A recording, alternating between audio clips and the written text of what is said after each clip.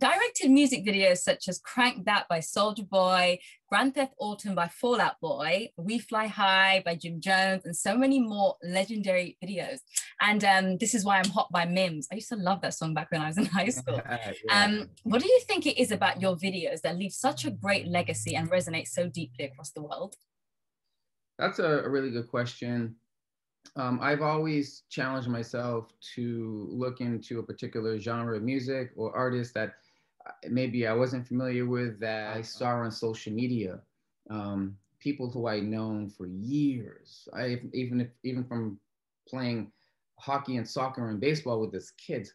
I may not have spoken to them for a couple of decades, but we still knew each other. Yeah. So when I suddenly see one or two or three of them, my former friends, post memes of images and visuals of Black men getting shot by cops and laughing about it, I'm like, wow, I've never seen this before, ever, coming from, I've seen it because it existed from the extremes on both sides, but to see it coming from, closer circles and people that you grew up with that you never knew had that sort of perspective. If knowing slavery is just wrong, and you still post things like this, what would make you think that this is not okay? And it finally occurred to me, I said, wow, okay, what if it was their mother or their daughter or their brother put in that same situation that they're posting about?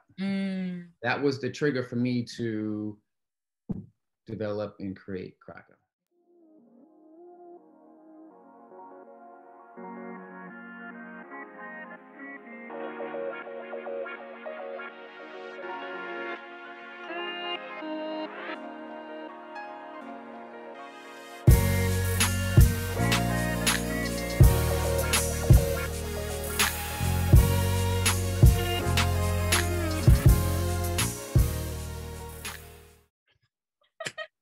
That is insane. But thank you so much for your time today. You have such a good history about you. I can't wait to pick your brains. Sure. I look forward to it. Amazing. So thank you so much, Dale, again, for being a guest on my show today. And as a versatile and visually explosive music video director, ranging from heavy metal to rock to rap, and also as an amazing film director, how did you first fall in love with the directing? And is this something you always knew you wanted to do? I often ask myself that question, and I trace it back to my roots as a kid. I just used to love movies, and I never realized that loving movies and loving stories and characters could be something that could actually be something that you could do as a career. I remember I came up in a different time, as a child of the 80s. When you're going to school, there were no mobile phones, there was no internet, there was nothing, there was no content creators, there were no influencers, there were actors, directors, firemen, cops, construction workers, doctors, and lawyers. It was one of those, but as I traveled and I made my way around life, I found myself in front of the camera as an actor, then eventually behind the camera telling stories. Yeah. Amazing. That's a beautiful story. And it's true. Back in the day, it used to be so tunnel vision, you do this or that. But as the world has developed, we've been able to dig into all our various things that we're interested in, and it's great. It's great. Yeah, exactly. You've directed music videos such as Crank That by Soulja Boy, Grand Theft Autumn by Fall Out Boy, We Fly High by Jim Jones, and so many more legendary videos. And This Is Why I'm Hot by Mims. I used to love that song back when I was in high school. What do you think it is about your videos that leave such a great legacy and resonate so deeply across the world? That's a really good question.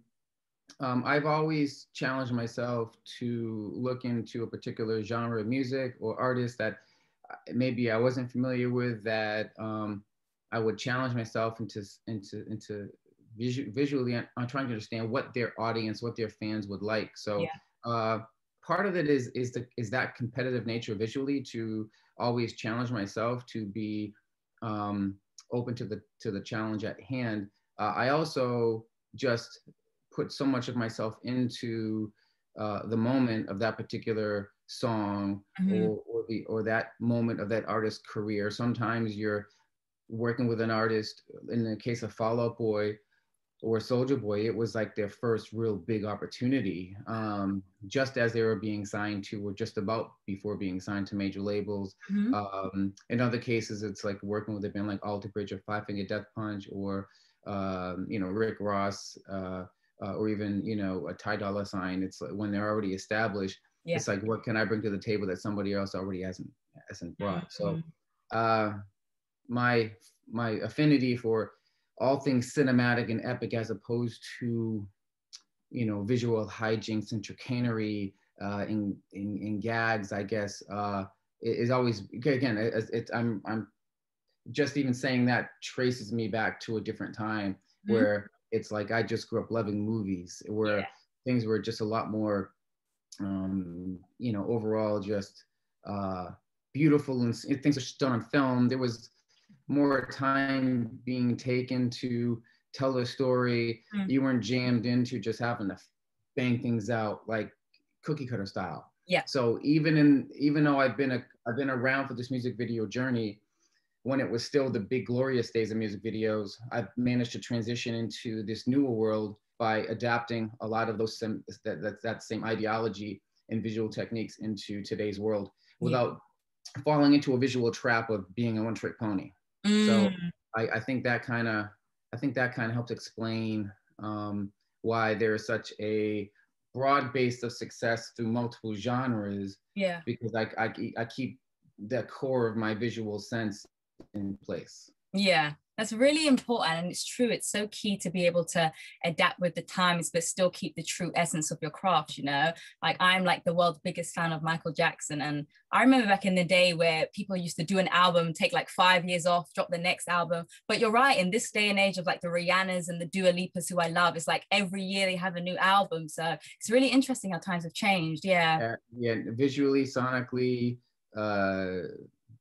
tech wise, it's just there's just so many things that you need to keep up with from either side of the coin, whether you're on the side of providing or whether you're on the side of consuming. It's very laborious.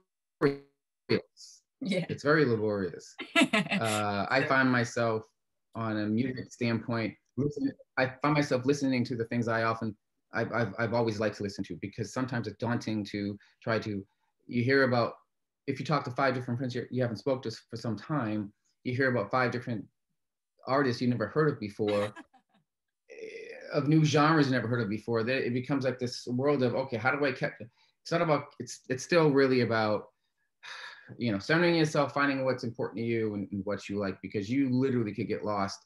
It's like, you know, driving down a road or freeway or a highway. You can take any multiple, you know, exits, but which one you stay on the one that you know is gonna take you home. So. I'm exactly like that too. I remember when Kendrick Lamar came out, it took me like a year and a half or 2 to listen to his new album. My brother kept saying like he's amazing. I was like, I'm just trying to like stick to the stuff I know, because I'm so used to the Tupacs and the Nas and the Biggie. And like, you're right, there's just so much new music going on, so much that I'm not quite sure is like as great as the past. So it's very interesting for new stuff. No, and you just said something that made me think. It's also because when you know, as you live on this earth year after year, decade after decade, you've kind of already heard things that you like and appreciate. At that time, you were going through certain things, and to hear it on a repeat from newer artists you have no connection with, it doesn't have that same effect. Exactly. You know? I agree with you completely. That is so true. Your first film directing role, I believe, was Colors of Rage in 1999, starring Redman, who's incredible. What did you learn from directing your first film back then? And is there anything that you do completely different now whilst you're directing films?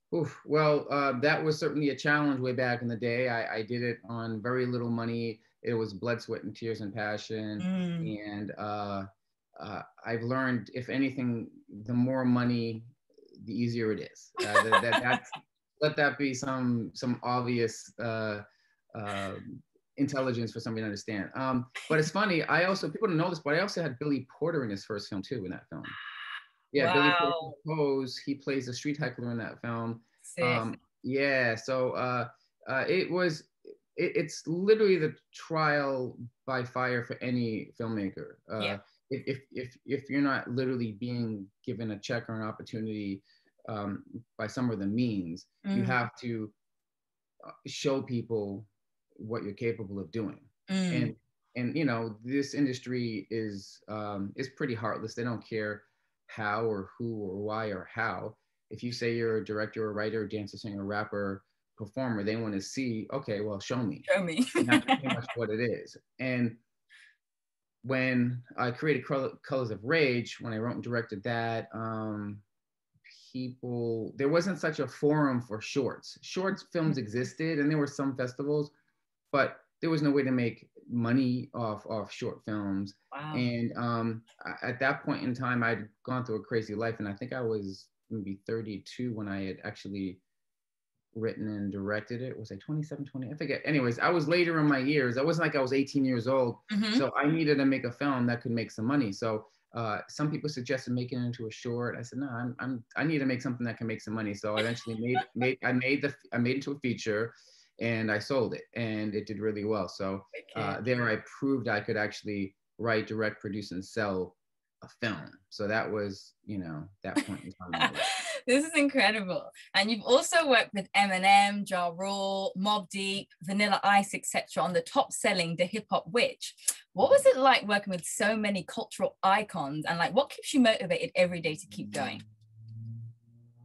So what keeps me every day, going every day, and keep me excited about what I do, is because what I do, I feel like it's not even work. Every day is every day I wake up, is an open palette of just opportunity, creatively, visually. Anything can inspire you. Mm-hmm. So I've definitely have a lot of projects that are being set up now.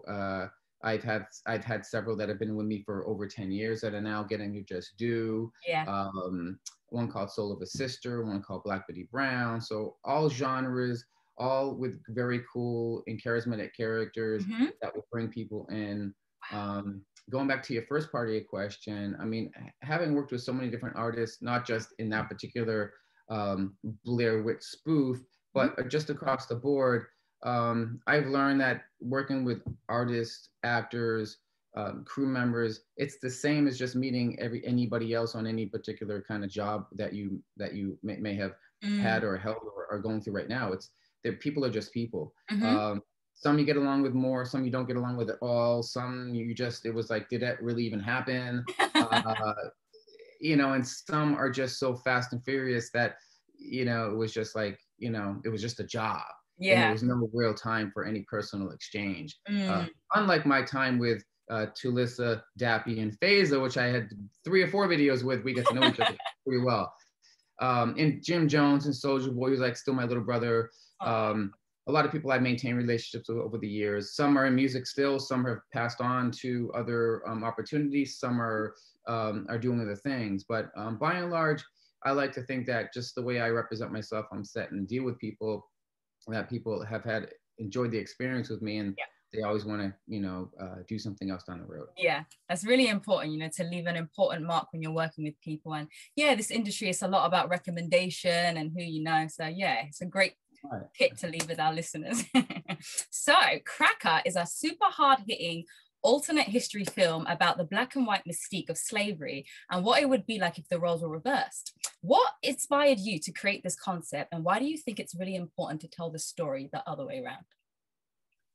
So I get asked this question a lot, and most people that know me understand. Most people that know me in my personal life, it's a no-brainer. It just makes total sense that I would do something like this. People that don't know me just look at me on the face of, oh, who's this guy? And without doing any research, just might say, why is this interesting to him? So married to a Black woman for 25 plus years, really only dated Black and brown women in my life. A lot of my people in my sphere for the last 30, 40 years are mostly Black and brown. I have plenty of white friends, plenty of white coworkers, white family, all that stuff. But by and large, a lot of Black and brown are in my universe. So I think it was after, and so having said that, Colors of Rage as an example, which dealt with an interracial couple with me starring in the lead, and my ex in that film was a singer. I always had a tendency to have one foot more in understanding what, you know, interracial existence is. Whereas, you know, it was still kind of foreign to friends and family 20 years ago, 30 years ago. And now with what's going on in the world, it kind of just it's elevated its ugliness as opposed to its more beautiful side. Unfortunately, due to politics and race relations overall. And I've always sort of kept an eye on it. I've always been in it. I always get it. I always know how to handle myself when things would go awry, whether it's in personal or in public spaces. And in business, I always had to contend with, you know, black or brown or white looking at me side-eyed for whatever reason that they have going on. Whatever that was, it was. But it wasn't until the incident in Charlottesville happened, when, you know, there was a protester that got run down by a white supremacist advocate. And then there was that famous quote by Trump saying, there's good people on both sides. And at that point in time, within about a week, I saw on social media people who I'd known for years. Even from playing hockey and soccer and baseball with his kids. I may not have spoken to them for, you know, a couple of decades, but we still knew each other. Yeah. So when I suddenly see one or two or three of them, my former friends, post memes of images and visuals of black men getting shot by cops and laughing about it, I'm like, wow, I've never seen this before, ever coming from, I've seen it because it existed from the extremes on both sides, but to see it coming from, you know, closer circles and people that you grew up with that you never knew had that sort of perspective. Yeah. And I said to myself, wow, I mean, not only do most of these people know that, you know, I'm married to a black woman or dated, you know, black women, but it's inherently wrong to have that sort of, you know, belief that you can just put something like that online and just exactly the audacity. So I said to myself, I asked myself, I said, wow, irregardless of me knowing these people, but everybody else that posts these kinds of memes and this, you know, despicable content, like, what makes them think that this is okay? And like, wow, I if they've seen Roots, they've seen 12 Years a Slave, they know inherently it must be wrong to enslave another human being. What would make them think it's okay? Like, what if they, after knowing all that stuff, if knowing slavery is just wrong, and you still post things like this, what would make you think that this is not okay? And it finally occurred to me, I said, wow, okay, what if it was their mother or their daughter or their brother put in that same situation that they're posting about? That was the trigger for me to develop and create Cracka. Yeah, that's really powerful. And yeah, I really do hope people have sat and resonated with the message and thought to themselves, actually, if that was me and the shoe was on the other foot, what would that mean? You know, it's sad that it would take something like this for them to have that type of empathy anyway, because we're all humans, but I don't have the answers. I don't have the answers myself. Well, no, and that's in off that response, I get asked quite a bit, what makes me the person that feels like I can change people? And it's not so much like I feel like I'm responsible for changing people. I felt like it was my personal, because I understand inherently, listen, there's white people like me, and there's white people who have no clue as to what diversity is or what inclusiveness is. And then there are some white people who think like, oh, I got a black friend who's this, and I would never hurt them, but they still have this racial white privilege undertone to them. And it's the majority of those people that need something like this that makes them, they suddenly see a scene in Cracka, which in no way, shape, or form is anywhere near as graphic and as bloody and as you've seen done to black women or black men in Hollywood films. Mine's very, very tame. But even when I see one or two clips in Cracka, they're aghast. Like, oh my God, how?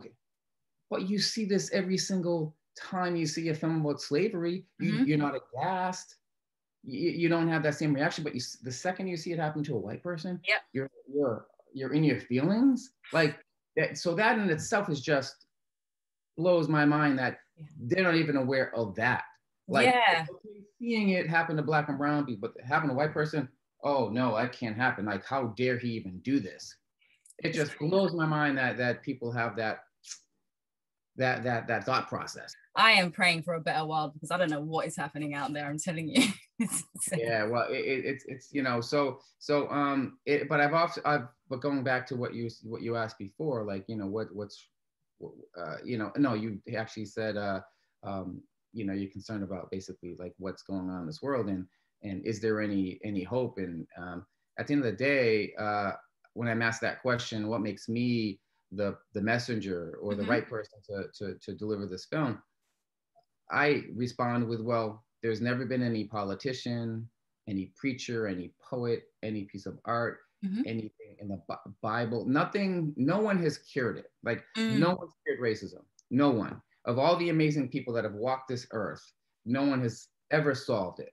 And I'm not saying I can solve it, but I'm simply putting I put this together using science fiction as a Trojan horse for people to see racism through a new lens. Yeah. That's all I've done. Using my storytelling skills and using my humble abilities as a director to put something together to make people say, oh, okay, this, and the aha has actually went around the world. It's resulted in both amazing acclaim and tremendous amount of hate from a very small faction of you know, those types of people that don't like to see things like this. Yeah.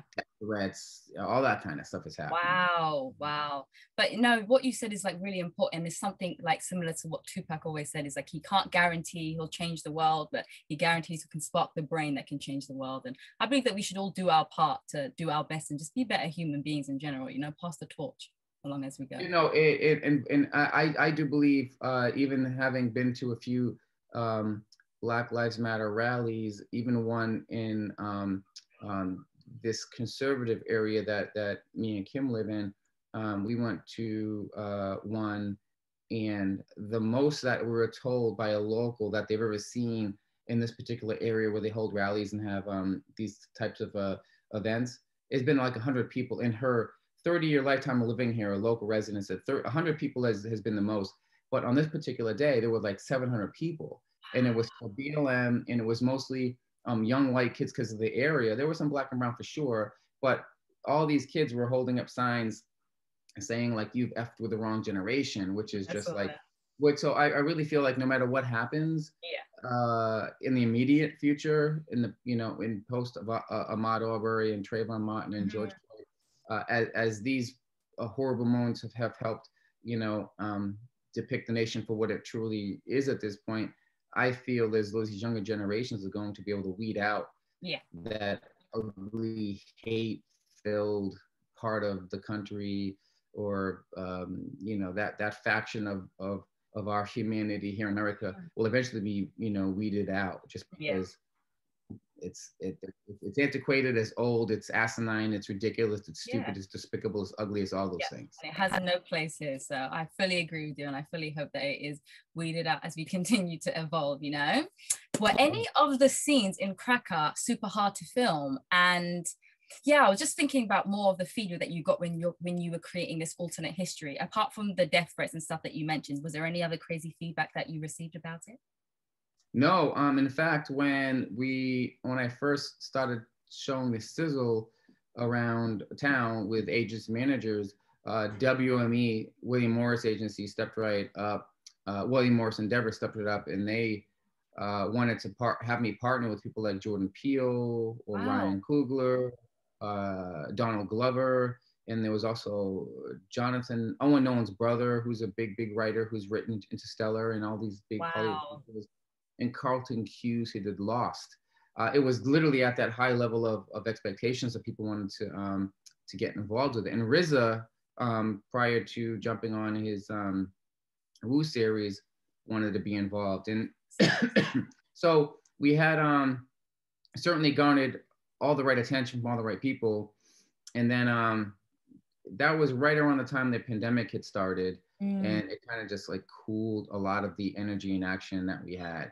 I definitely shared all that information, you know, on social media, and to let people know that something like as provocative as this has an audience. And so ultimately we decided to partner with Vire, which is a Black-owned streamer who have now just been added to smart TVs, which is a big thing for upstart streamers to get to that level is pretty important. So Vire released it after doing some screenings on Sunset and whatnot, and we've got a lot of critical acclaim. It's been their top short for several months now, and so they are now in the process of raising the funds to do it as a full-fledged series. Wow. Which might not just appear on Vire, but it could also eventually make its way onto Hulu or Netflix. So while that's happening with them, we're doing a lot of other things as well with Vire. So they stepped up, they weren't scared, and they put their money where their mouth was. They took out billboards and ads and whatnot. So now they've got it to the point where now it's being considered for the Oscars. What? I love that. Congratulations, Dale. That's incredible news, you know. Did you learn anything while creating this project? And is there anything that is there any main message that you hope people take away when they watch Cracka? Well, ultimately, going back on what we talked about before, you know, racism doesn't have a place, at least in my world and in most of anyone I know's world. So although Cracka is going to affect quite a bit of people, whether it's empathy, whether it's sympathy, whether it's any number of different emotions, at the end of the day, most people will come away with understanding or reaffirming their understanding that, okay, racism is wrong, enslaving people are wrong, but there will be those people that just don't want to hear anything, see anything. They're raised a certain way. We will never touch those people. So let those people just go live in the woods, do what they do, however they do it. You know, let them eventually just die off, whittle away, and let the world become the place that it deserves to be, you know. I hear that message. I hear that. Do you have any advice for any new and upcoming film directors that want to start creating their own films, or where to start? Should they go to school? Funding advice? Anything? Yeah, I'm one of those filmmakers who didn't go to school. I learned everything from I needed to learn on set. After making Colors of Rage and a few other indies, I finally was able to get into music videos when it was still extremely hard to get into music videos. Nowadays, all you need to have is this and you can be a music video director, right? But back when I was coming up, you needed to have a film camera, film, lights. A roll of film cost between $150 and $250. I mean, one roll of film, which got you 4 minutes of time, or 10 minutes of 16. And so just to buy the film, then you needed to have a DP, you needed an AC, you needed lights to expose the film. You just couldn't just grab this and go make a video or a film. Yeah. So the challenges that I had then were being able to have to overcome those types of things, which really meant hard money. It wasn't, there was no app for it. There was no easy way at that point in time. So you needed to make it happen. So it's the same sort of approach, I guess, with today's up and comers who feel like they can be directors or writers or producers.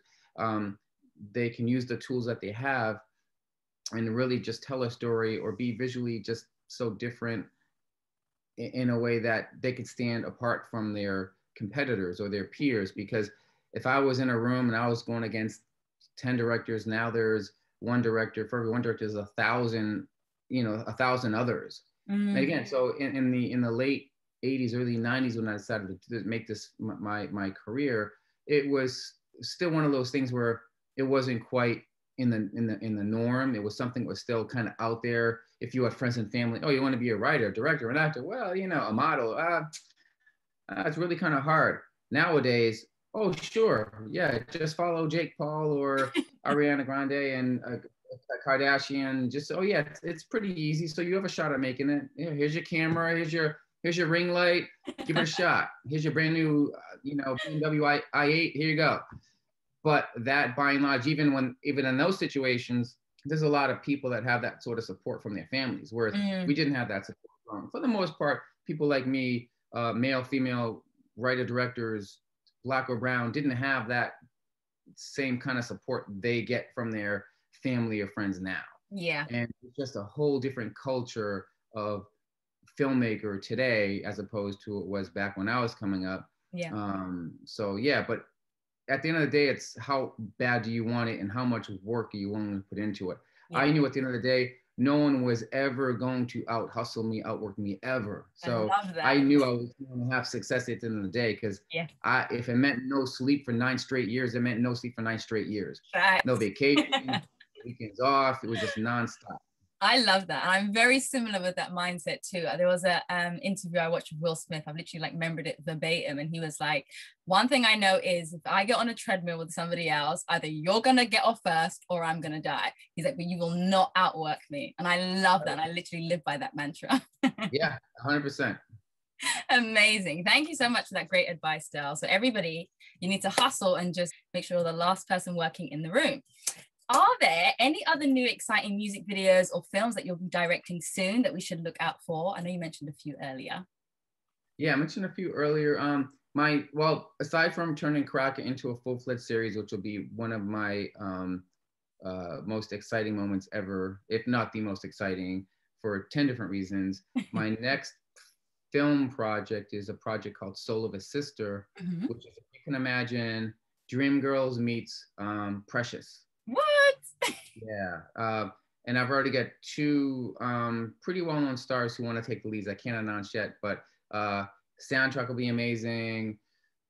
Acting will be amazing. The roles are just, it's a triumphant, it's kind of a film, you know, a girl from the gutter left behind, traumatized at a young age, meets this young executive at a label who was kind of the screw-up son of 2 different sons from this iconic music legend. And they kind of meet each other at the same, both damaged. They both meet at the same time. Yeah. In the subway after him hearing her voice singing throughout the tunnels. It's yeah. So to me, this is as much as excited as I am that Cracka is being considered for an Oscar, kind of by accident, mind you, because Cracka was also a proof of concept film. It was never meant to be something that I ever exhibited. It was just meant to be, here's what this movie can look like, or this TV series can look like. What do you think? And but just because one thing after another, and then the pandemic, I said, this is an amazing piece of film. I need to put it out there. Yep. And as I was making it, as I was making it, it was never meant to be something I set out to exhibit or show to the public. But I did enough of beginning, middle, and end of a story to tie together, and just in case I needed to. And fortunately, I was able to do that. So I'm so blessed that it's having its run that it's having. But with Soul of a Sister, because it also is almost not a sequel to, but very much a part of what Colors of Rage was with my first film, in terms of this amazing singer and her big break after going through so much drama.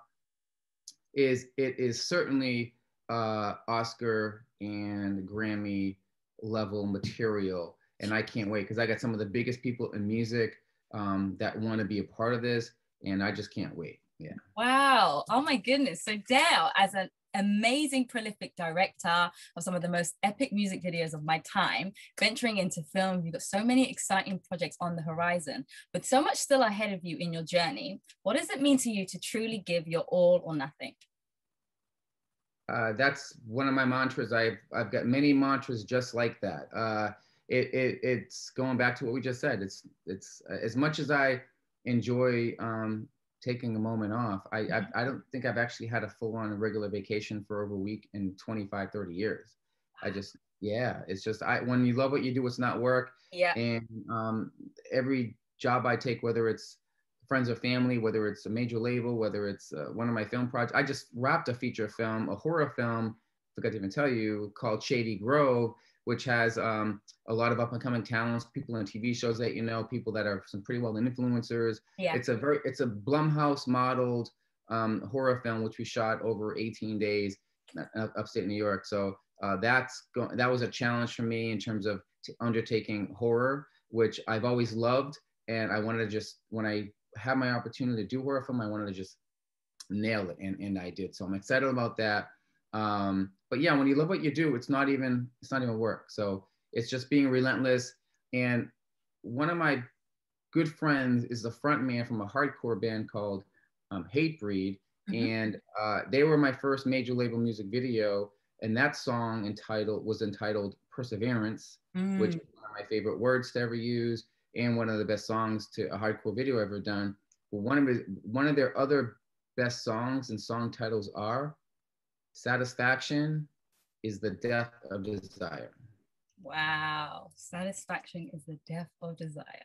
That's so powerful. Thank you so much for your many gems dropped today on my show. And to all our listeners, I hope you've taken away so many details and interesting lessons, because I sure have. Thank you so much, Dale. I really appreciate you being a guest. Thank you so much. You have a great day. Thank you.